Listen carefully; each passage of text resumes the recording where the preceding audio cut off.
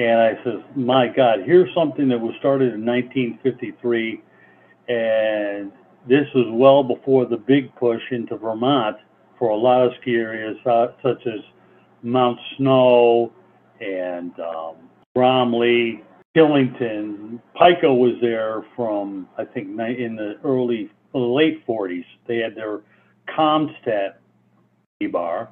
And I started realizing, I said, what's going on here? And I found out from discussion with Dr. Lane why the ski area closed, because it had so much promise.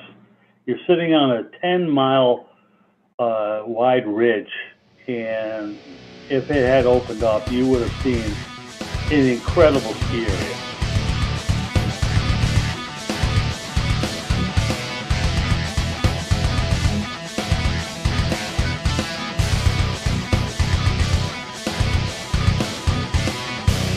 Welcome to Inside the Line, the Catskills.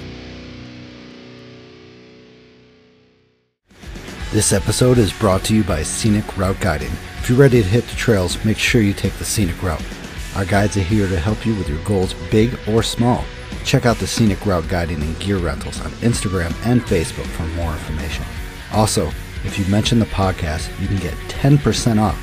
Use the code Mountain Lion. Mountain Lion. Mountain Lion.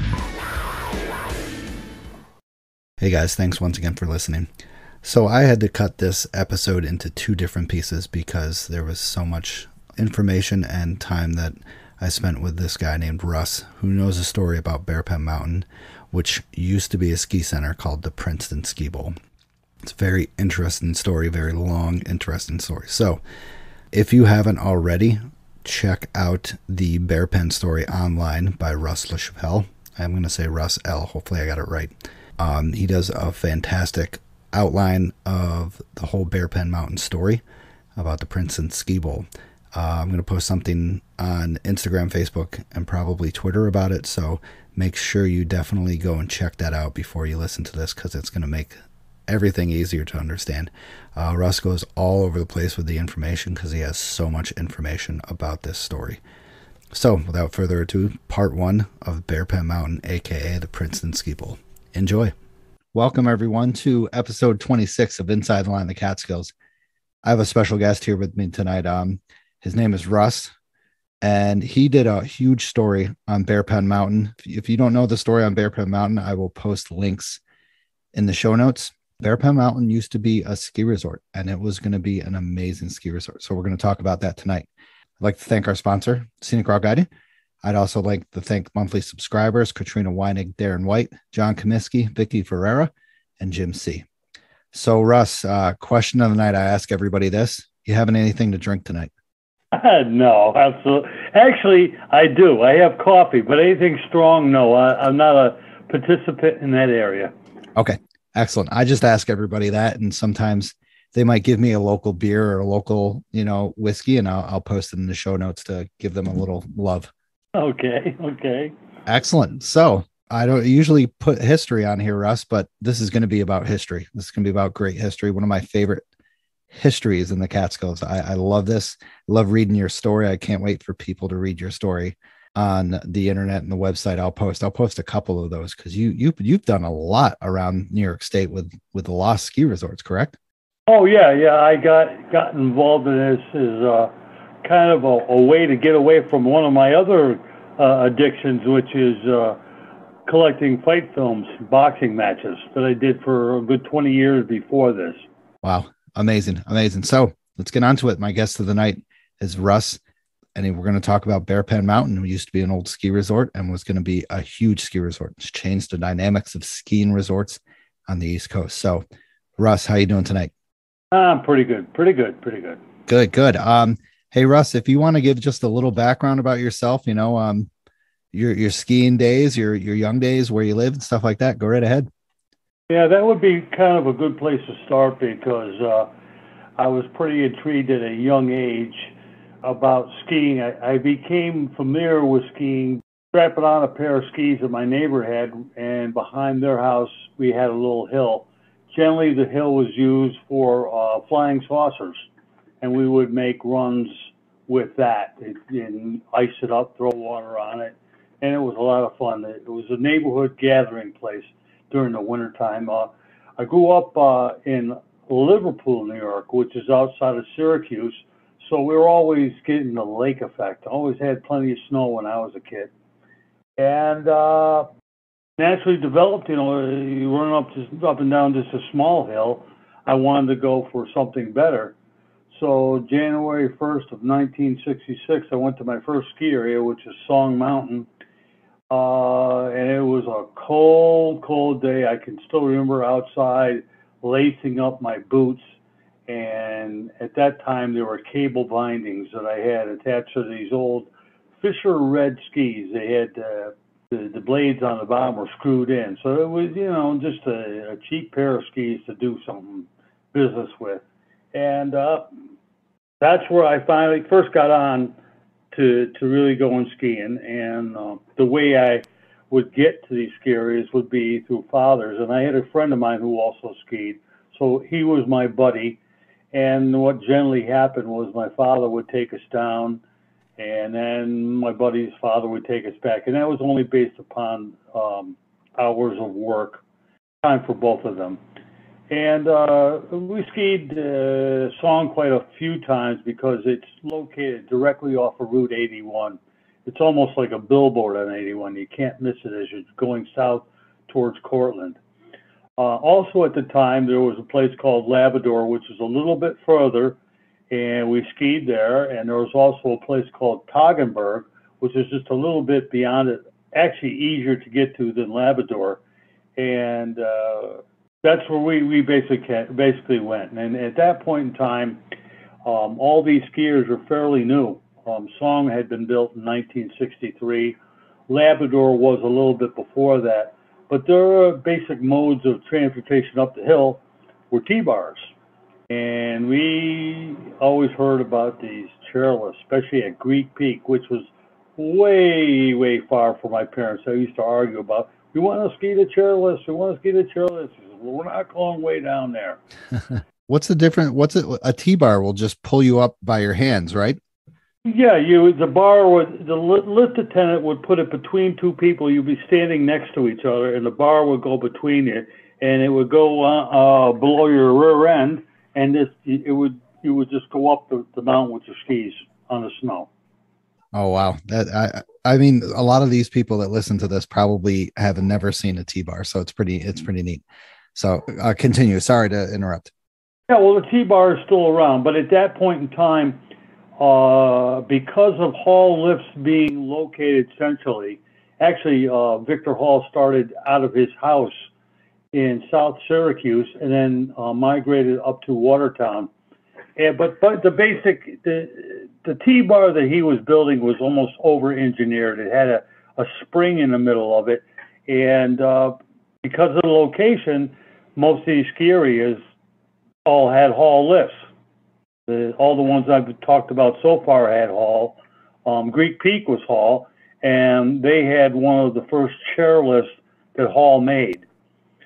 So it's just when you're on a T-bar all day long, you want to be able to sit down between runs. It was just, I guess as a kid, it was, wow, this is cool. We could sit down and this type of stuff. So eventually, in 1966, just shortly after Christmas, a new ski area in the area called Intermont was born. And what was fascinating about this place was it was built upside down. In other words, the lift and the parking lot were at the top of the mountain, and you would buy a lift ticket, and then you would ski down to the bottom, and the trail would bring you up to the top. And that was within reason for our parents to take us to. So we went there shortly after it first opened up in '66, but its official first real start of the season was in '67. And what was interesting about this place is they had all-night skiing. Oh, so wow. and back in that day, it wasn't a big deal for parents to allow their children to do a few more things that they wouldn't normally let them do. Nowadays, you find there's so many things to worry about, and parents want to be protective of their child. our parents basically, my father brought us down, and my buddy's father brought us back up, and it wasn't thought of that we were doing anything, that they were doing anything wrong. It was just something that, we put it forth to them. Hey, we like to go skiing all night long, and it worked out well, you know. So, but this place was so fascinating, and it had a chairlift, and so it had everything we wanted. And that year before that, we had in that area what was called the blizzard of '66. We woke up to, in February, 6 feet of snow in 15 hours. Wow. Holy crap. It was really something. So the ski area, Intermont was built with no snowmaking because they figured it was going to be. And what happened was the first 2 years of existence for snow for Intermont, there was a thaw that lasted. We didn't get any snow until after in about the second, third week of February. So it really screwed up the situation. The first year it happened, I later on did an interview with the guy who created the place. And he told me he went to the owners and they said, no, it's just a fluke. And then it happened again the next year. So they had 2 bad years to get going. He finally quit. Another guy took over. They put snowmaking in. They put what's called an air system in. It was a cheaper design than what you see commonly now in some of the bigger skiers, which is the state of art nowadays. But one of the attendants that was there all night long started drinking beer and fell asleep, and the system froze up. So that was the end of that. But this is where it all got very intriguing for me. And also during that period of time, I had gone to gas stations, and they used to have these maps where they had indication of all these ski areas. Some of the maps had some of the ski areas, others had others. So what I did was create my own map, and I had all these skiers, almost close to 100 of them in New York. And I also heard about all the skiing that was going on in Vermont, where there seemed to be more of a push than in New York. Although New York had a lot more than Vermont, Vermont had, it seemed like there was more of an insurgence of money. And plus the mountains were bigger, which of course as a young kid, that intrigued me even more. And I rode away to a lot of these ski areas to get brochures of the ski area.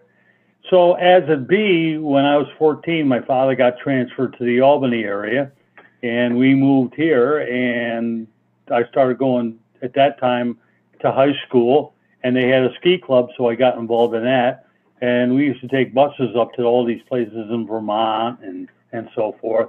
And also we had a church youth group, and some of the people that were in church were acting as chaperones, and they brought us up to places like Gore and Whiteface and such forth to go skiing. So I really got, in my high school years, a real good push on really skiing a lot of different places, the big places. So they really kind of migrated into a wonderful situation. And Russ, eventually, yes. Would you say that skiing was a lot bigger back in the 60s than it is now? I would say the newness of it all created an ambiance for this type of situation, yes. I think it's pulled back. I don't think skiing is on an uphill climb. Okay, I was just curious because it sounds like when you're naming all these places, it's just like, wow, it blows my mind. Yeah, well, it became very popular. It's like anything that's new. The availability of these mountains and stuff. They just started building them. I mean, a lot of them were well in place. You had Stowe and Mad River Glen and Killington, Pico, all these places up in Vermont.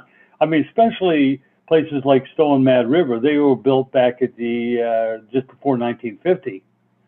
So they had a jump on just about everybody.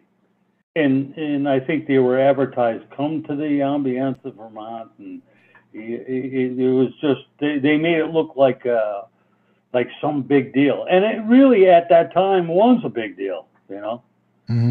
And of course, New Hampshire had their fill, and of course, New Hampshire in the southern part had smaller areas, and then you got up into the Vermont, the White Mountains. I'm sorry, not Vermont, but the White Mountains, and there were big places like Cannon, which had a Yeah. tramway, which nobody at that time had. It was its own draw, and that's the way that went, and that started early. I mean, I think that tramway was there in the '50s, early '50s, if not before. Wow. And Maine got skiing like at that point in time. Sugarloaf, which is huge, Yeah. 2,600 vertical now. They had they put in a gondola, but the rest of the list were all T-bars. They had no chairlifts. Oh, wow. So, and eventually they went through a big problem because it's so far up north that nobody wanted to drive all the miles to get to this fantastic place. And they ended up going through a bankruptcy thing, and somebody bought them out, and the rest is history as to what it is now, you know. Yeah. Yeah. So my passion at that point in time was to ski everything I could that was over 2,000 vertical, and I pursued that goal and achieved that goal.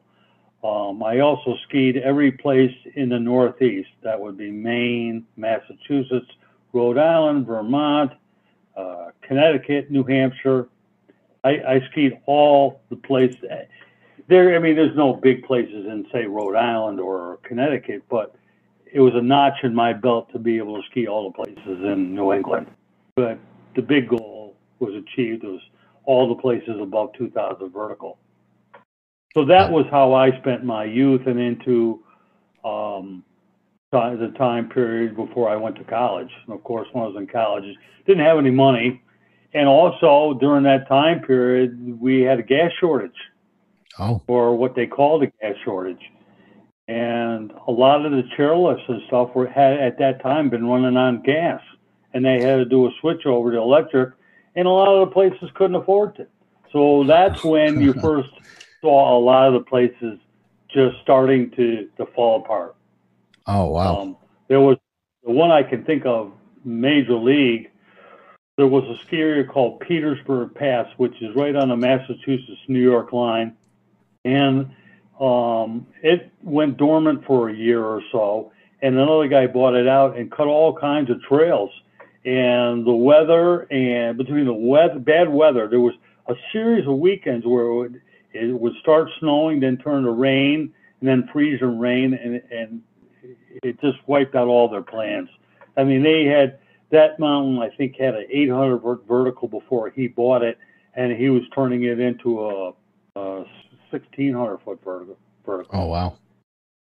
Crazy. So that being, if it had survived, that one would have changed you probably wouldn't have had a strong Bromley or what at the time was Brody. Brody was a very, very popular area. It had intermediate skiing, night skiing, and it was very, very popular. It had a nice lodge, and they had a lot of things going. And but those places definitely would have been hurt because they couldn't compete with a vertical that big, you know? Yeah. Yeah. So that's how and then I started working. I mean, I'm a flooring installer, and I went to, just like most people, we go to work and you start become responsible, and you try to do what you have to do to survive. So skiing kind of went in the back burner for me, I mean, I went out and skied a few times, but it was more important to live my life. I guess I was maturing. I guess that'd be the best way to do it. Yep. Agreed. So that's basically how I got, that's the basic background of my interest in all this. Yeah.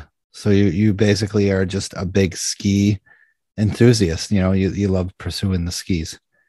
Yeah, of course. I mean, I would study this stuff like it was going to be a math test or something, Yeah. I had so much information, and I didn't lose any of it. I had retained it, and everything went along. And Then I ran into a guy when the internet came along who ran a website called NELSAP. It's New England Law Ski Areas, and he was in college up in Vermont to become a weatherman. And I called him up and I said, you know, I know a lot about all this history stuff, because what he was doing was trying to find all these dead ski areas. You know, he called them lost. I didn't particularly like that name connotation to it, because they never really you don't lose them; they just stop operating. You know. Yep. But that was his thing, and I was supposed to hook up with him on that, but he kind of went his own way as far as that went along. And I found a kid that had started a small little website about New York skiing. I contacted him to help him out, and I knew how to write HTML. And I said, I'll tell you what, I'll create all this stuff for you, and then I'll give you all the connections. And that's where I basically started taking all the research that I had already accumulated. And my goal was to go out and find out why all these ski areas died in New York. And I was limiting myself just to New York. I didn't want to go into New England because I figured he had that undercover, you know? Yeah. And then I said, well, I really want to get the juice on this. So I tried to find the guys who built the places so I could find out what the real deal was. And through research with different people and going to these towns, and I used to haul my little Suzuki quad runner on the back of my car, and I would bring that to the ski areas and run around on the trails to see how they were set up. And then I would check with people in the town and said, do you know anybody who might be associated with this place when it was running? And I would eventually find the connections that I needed to. Wow. Amazing. Awesome. I mean, that's a hell of a background. You are like pursuing everything. So I guess my next question is, you put a phenomenal website about the story of Bearpen Mountain. It is very well thought and well descripted. When did you start writing this story? Well, I started that as an offspring.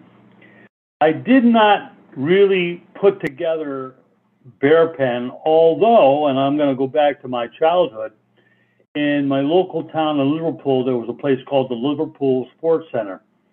And of course, we as young kids used to go in there. We couldn't afford anything, but you went in there, and that time you saw a rack with all these head skis that had no bindings on it, and Hart skis, which were the two major manufacturers at that time. And we just go in there and start dreaming, you know, because all I could afford was these little wood things. Mm-hmm. Eventually, I went to like a semi fiberglass / wood ski with what was called Cubco bindings. I don't know if you're familiar with them, but they had little plates that were screwed to the toe piece and the heel of your boot, and you would slip them into this thing, into the binding, and that was how you were. It was the second step beyond a cable binding. Okay. And then, of course, it went to step-ins like Solomon's and Look Nevada, those type of things. Yeah. But the reason why I bring this up is because I did not know this at the time. One of the guys that ran Liverpool Ski Center was a big pusher on the Bearpen, aka Princeton Ski Bowl ski area. And when I finally went to find out about this story, and through different people in and around the Prattsville, Roxbury area in the Catskills, I was getting information, and I finally hooked up with the guy who created it, Dr. Ben Lane. And he, through conversation, talked of all kinds of things, and he asked where I grew up, and I told him. He says, oh, the guy who ran the Liverpool Sports Center used to be one of our biggest supporters. And it was like kind of an ironic situation that here I have come not knowing about this. And I had remembered from my maps Princeton Ski Bowl, But everybody that kept telling me, said, did you find out? When I went to find the histories of some of these areas, these guys, because they were in the ski business, knew about Bearpen. And they'd keep saying, do you know about Bearpen yet? I go, no, no, no. But little did I know that I had all along known about the Princeton Ski Bowl, which is on Bearpen Mountain. Okay? So once I got to Dr. Lane, I started realizing what was going on. I went, before I met him, to the mountain, and I went from the bottom figuring, okay, they must have skied down to the bottom, and I started walking up through the woods, and I would find all these stone walls, and they're untouched. And what had happened was the stone walls were created to mark off boundary lines and to keep the cows in. And I said, these things haven't been touched. How did they ski down through these things? And of course, talking to Dr. Lane, I found out that they never really skied. There was a trail that went down all the way to the mountain, but it wasn't. Dr. Lane had been trying to purchase the bottom property, but the deal went through.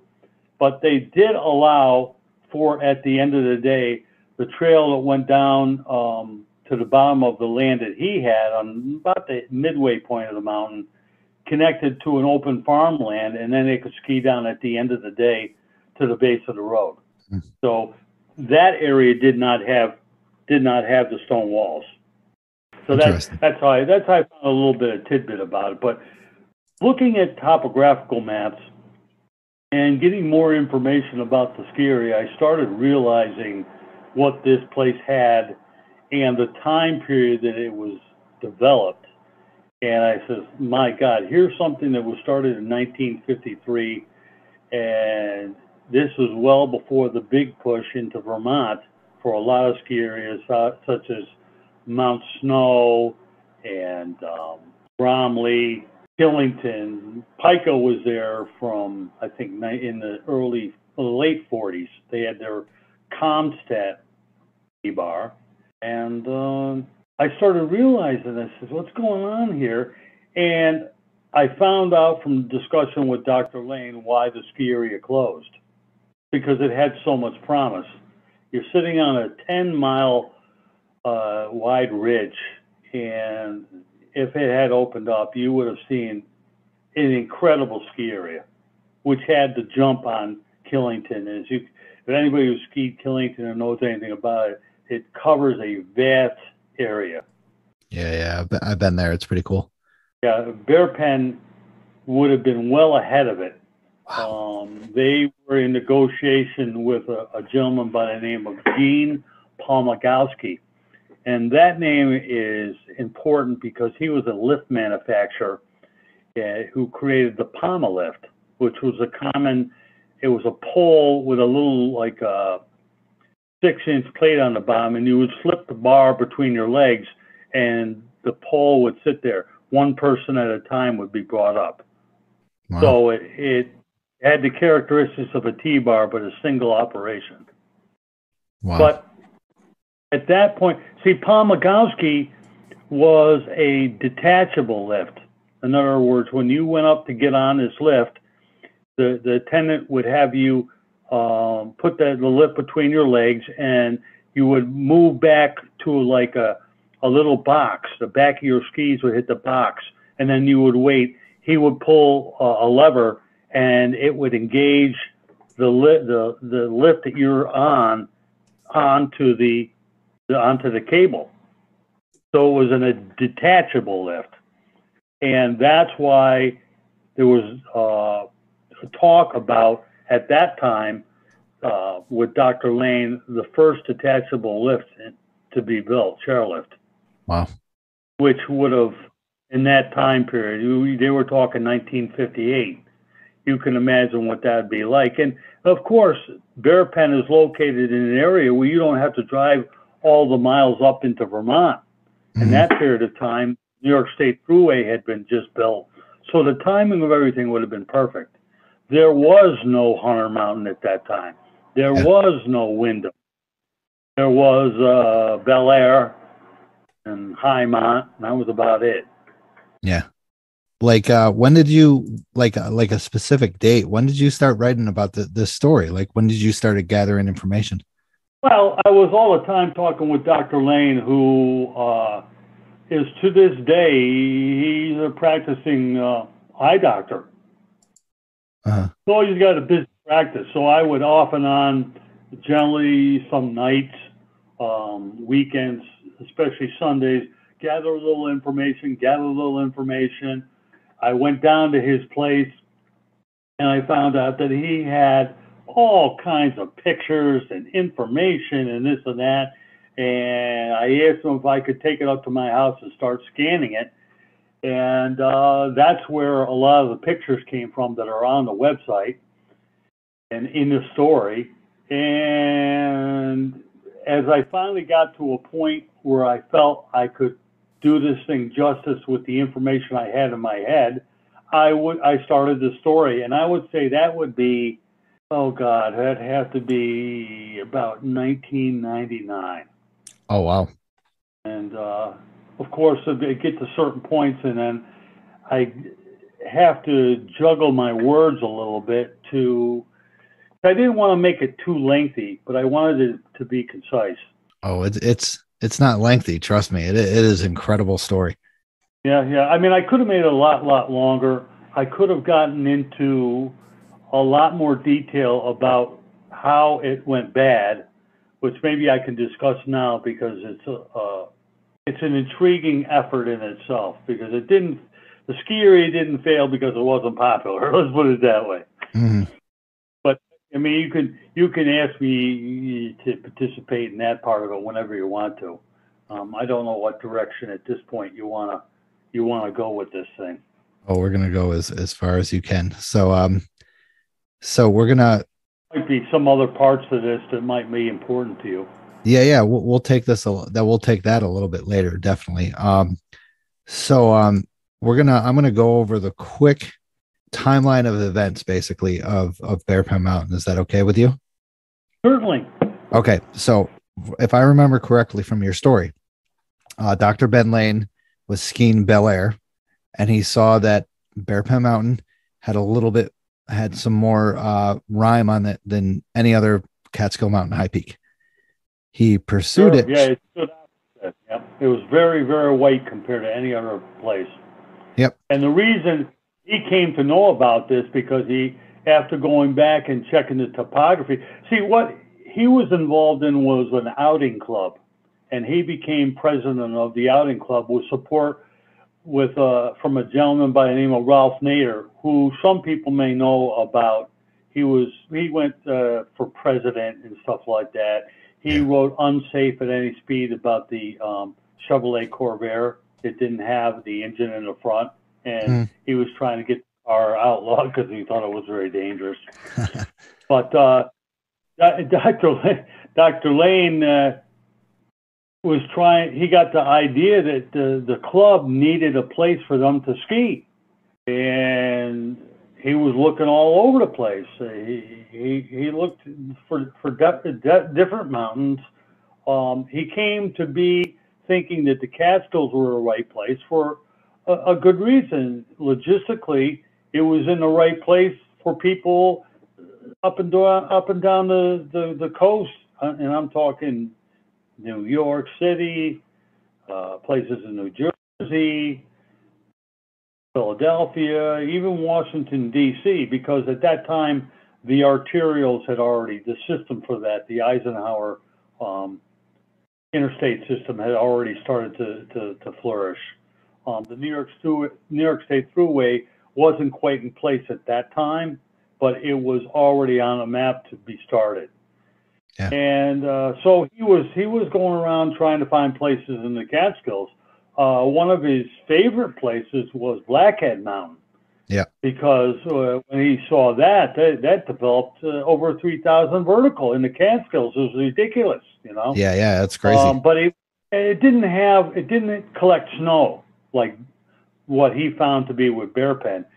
And anybody who looks at a topographic map of Bearpen would see that it has on the west side of the mountain, or actually I guess it'd be the west, basically west. It has these big scoops, and where Bearpen sits, it's kind of similar to Plattekill, that it collects lake effect snow, and it also gets any coastal storms. So you can get bombarded by both things. But what's intriguing about it is the winds would come from the west, and it would blow the snow. It will blow up these curves and make the snow actually go up in the air and then deposit it on the northeast side of Bearpen. The Bearpen, with a northeast kick exposure that it has, is perfect for holding snow. So that's why he saw it to be so white all the time, because it was getting the best of all the worlds, you know. And Yeah. of course, when he went there and started looking at the mountain, in reality, the setup for a ski area is just perfect. I mean, Yeah. I came to know this place utopia, because in comparison to anything I had found before, there was nothing like Bearpen. And because I had skied all these ski areas beforehand all over the place, it was just, I said, my God, I have found nirvana, you know. Yeah. And I basically gave up doing anything with the website as far as these ski areas. And I had a lot of people that I contacted that I was going to write all these stories, like I did for Bearpen. My first original story was with at the Simpson Slopes, which was the first real ski area in New York. Mm-hmm. They were the first one to have a rope tow.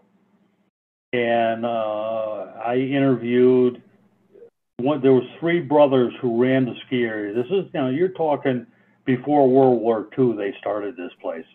Oh, wow. And New York State was involved with it, to supporting them.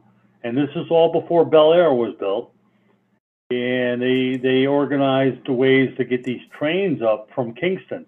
People were able to ride the trains up to Kingston from New York City. They get on another train, go up, and they would stay up there at Simpsons. This little town of Phoenicia. Anybody who's been there knows there's not too much going on in Phoenicia. Yeah. And that was the first start. And New York State saw that their push at Simpsons had a real effect, and they actually went to the point where they went to legislation to change the Forever Wild Catskill Park so that they could build Bel Air, because there's nothing, you know, part of the problem with Hunter that they can't expand. I mean, Hunter Mountain isn't really on Hunter Mountain. It's off to the side of it. Yeah. And anybody who's been there is taking a look at Hunter Mountain. And that was one of Dr. Lane's choices, but he was up against the same thing, you know. It's Forever Wild, and you can't build on here. Yep. And the same thing has happened for Hunter. But the Slutskys did build a big ski area there. I mean, it's for a private area. I think there's nothing that really comes close to competing with the size of the mountain that they did. Maybe Wyndham, but Wyndham has a different feel to it than Hunter does. Yeah. And that came Hunter along has more vertical on some certain sides.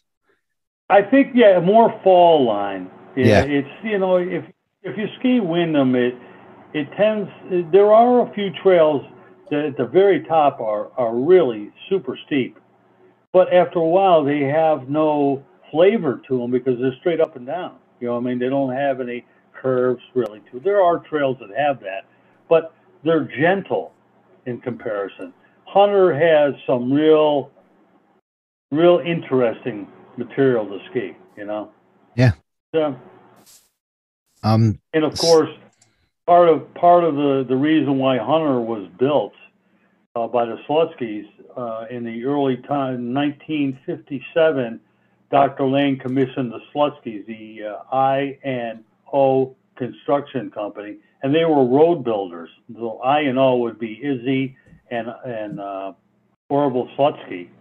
They were road builders. So they were up on Bearpen building trails before Hunter Mountain. Wow. And their father owned what was called, it's really called Colonel's Chair. That's what that little extension that Hunter was built on. They commissioned people, they put advertisements to find somebody who wanted to build a ski area Yeah. and operate it. And they ran into the younger Hammerstein's son, and they went in with some money, and they basically rented the mountain, and the Slutskys built Hunter Mountain, and then Mr. Hammerstein developed a slight drug problem and couldn't afford to pay the rent and everything, so Orville and Izzy took it over, and that's where history went. Now it's owned by Vail, and both Izzy and Orville are dead. Yeah. So, getting back to Bearpen, aka Princeton Ski Bowl, Dr. Ben Lane was a smart guy, and he chose Bearpen for a reason. It was because it caught the snow. How did he notice that it caught so much snow? He pursued it for like a reason, right? Well, he used to go with the outing club, but they used to go ski Bel Air and Highmont. Matter of fact, he became good friends with the Davenports who ran Highmont, and they allowed him a key to get in there, and the outing club used to stay overnight in the lodge at Highmont. Oh, nice. But from that location, they kept seeing over time that mountain up ahead of them there that kept being white. And at the time, Ben was looking for the right mountain to develop a ski area for the outing club. That was his original intention.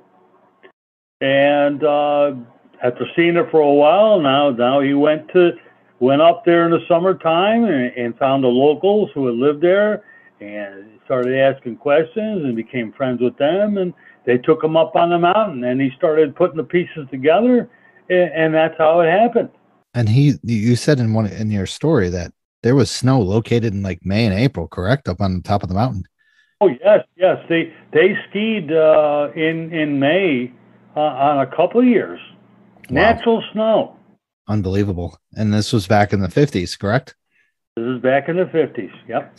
So, to break it down, before you said that for some reason Bearpen would catch the snow on one side from the lake effect snow, and then the other side it would catch the coastal snow. So it was perfect. Yeah, it's gotten bombarded from both ways. And because it had the northeast exposure, it held the snow. Yeah, and plus it also had the amazing vertical drop that you were talking about, like 1,900 feet, correct? Oh yes. He was looking at 1,900 vertical feet fall line. Straight down the mountain. He's looking at 1,900 foot vertical. Now, next to that area all these were all working farms. They were all cows, milk cows. There's a farm next door, and one of my good friends to this day, his father and mother ran a cow farm, and that land. If it had eventually been incorporated into the ski area, all the way down to the bottom was 2,120 foot of vertical. Wow. And in the Catskills. It was set up in such a fashion that the real estate plan for it would have been sensational. I mean, you could have had two places right there where they would could have lodges and different parking lots. And that's just on that face. You can go over to the north of Bearpen is a peak called Round Top, and it has an area called Johnson Hollow. Now, actually, just to put this into perspective, if anybody really looks into this deep, on the west side of the mountain where the snow collectors are, there's a Johnson Hollow, and then on the bottom of Round Top, there's another Johnson Hollow, and it just got named that way because of the locals. Everything around there is based. All the roads have people who used to live there. You know what I mean? And they've all passed on, but the names of the roads continue. But over there, I mean, you had another part, and that would continue over to a point at a town called Grand Gorge, which is where Route 30 comes into play, which is the road down to Plattekill. Yeah. And Plattekill got started because Dr. Lane got to know an architect that eventually, I mean, Dr. Lane wanted to do solar collection because where he was, he couldn't get telephone poles up there to electricity at the Yeah. top of the mountain. So he wanted to create a lodge that had solar collectors. But the trouble was that there was so much snow going on and the amount of sunny days was limited. So the solar wouldn't work, and the lodging that would have been associated to that would have been designed by the guy who eventually went on in 1959 and built Plattekill, Wow. which still exists to this day. Yeah. It's crazy how it's all linked together. I mean, you're telling so much stuff that it just all links up one after another. It's crazy. It certainly is. I mean, the first place that I went to to write a story was The Simpsons, and that was one of the reasons that led me again to Bearpen. Outside of 3 or 4 people before that who had asked me if I knew about Bearpen yet, but the rope tows that were on Bearpen, actually the rope tow that Ben eventually built was the longest in the East at that time. And the Simpsons went up to Bearpen to splice rope for them, for that lift. So through my conversation with Augustine Simpson's son, I came to know the significance of that. And then eventually I just pursued it, and the rest is history. Wow. Unbelievable. It's so crazy how everything intertwines. And that's all linked together. And, you know, I kind of, from my youth in and around Syracuse, you had the same kind of thing going on. All those ski areas were kind of incorporated into each other. And now they're all owned by the same people. So it's just kind of how it works. You know what I mean? So do you think these places kind of like work together, or like one person kind of stole the idea from the other person? Well, I think it's kind of a free-for-all. I think they are kind of in competition, but they're envious of each other too at the same time, you know? Interesting. Very interesting.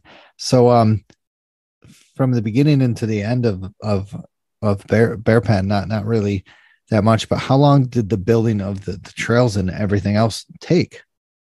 Well, they did it a little bit. See, the top of Bearpen, the top 100 vertical of Bearpen, you go from a summit that's 3610 about. There's conjecture as to exactly what it is because it's so flat. I mean, I've walked around up there on the top and I can't figure out where the exact high point of that mountain is. It's Correct. fairly level. It's not a large area, but you really can't hone in on it. I mean, I've heard 3600, I've heard 3603, 4, 3610, whatever. But the whole thing at the top, Bearpen has 100 feet of vertical at the top before it goes to like a leveler area. And that's where Dr. Lane built what he called the Lodge Level Trail, which circles the whole top of the mountain. Okay, at lodge level was where he put the lodge. Okay, and next to the lodge there was a bear wallow, which he had the workers come in with their bulldozers and stuff and expand that to an Olympic-sized hockey rink, so that people who came up who didn't ski or came with friends that did ski, they'd have something to do during the day. Yeah. So they could go out on this and ski or go out and ice skate and then go into the lodge where there was a round hearth with fireplace and they had food and off to one side there was a generator to create electricity and they just kind of moseyed on along. But to get up to that point, Dr. Lane took an existing road that went from Route 2, Greene County Route 2, up the side of the mountain, and it went to a cull between the Bearpen Range and Round Top, and then went back down through to the other side, where eventually, he had a parking lot intended on that side, so people who were coming up from Route 28, they could come up to that point, and he had these army trucks that people would be loaded into with their skis, and then it would be brought up to the top of the mountain. So you had them coming from both sides. That was called Ski Run Road, correct? Ski Run Road, yes. It became known as Ski Run Road. At the time of the operation, it wasn't called that. It was called the Prattsville-Vega Road. Oh. But once it got to the call, then Dr. Lane created a road along the top ridge to get over to the lodge. It's something that you have to really kind of go there to realize, okay? But it was the only way, because he didn't own the bottom of the mountain, to get what was going. And then plus, below 3,000 feet in the Catskills, your thaw rate is a little quicker because of different conditions. So the top of the mountain, the snow effect of the blowing over the snow, from 3,000 feet, it doesn't really do too much. You're under just what normally would fall from coastal or regular storms, okay? So in a way, the building of the 600 vertical at the very top was conducive to the amount of snow that would happen. You could get on the bottom of the rope tow at 3,000 feet and ride it up to the top, okay? Wow. And, remember, this is snowmaking at that time was like they were just sprinklers. Yeah. These guys were playing around with on Mohawk Mountain, and a real system wasn't created until Grossinger's, I think, in '56. Mm-hmm.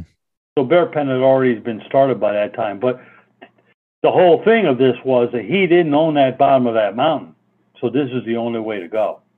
Eventually, it would have happened. Eventually, it would have happened. So let's go over quickly. After it was all built and they did everything, let's go over quickly the features of Bearpen. Vertical drop, I remember you talking about 1,900 feet, correct? Yeah, if you could, at the end of the day, they opened up the skiing. Everybody would gather together and they would ski down to the bottom of the mountain. See, where the snow jitneys, the army trailers, they would leave from Ski Run Road, which is up at the top of a ridge. And from that ridge, you go down into the little Westkill Valley, and that's where the bottom of the skiing would take place. So during the day, you were skiing the top 600 feet. And at the end of the day, everybody who wanted to would gather together, and they would all go down together to the bottom of the 1,900-foot vertical. Whereas then there would be a truck that would come and they would pick them up and then bring them up the road to the top of where Ski Run Road is. Crazy, 1,900 feet. So again, you kind of have to be there to see what's going on here, but I'm kind of simplifying it in a way.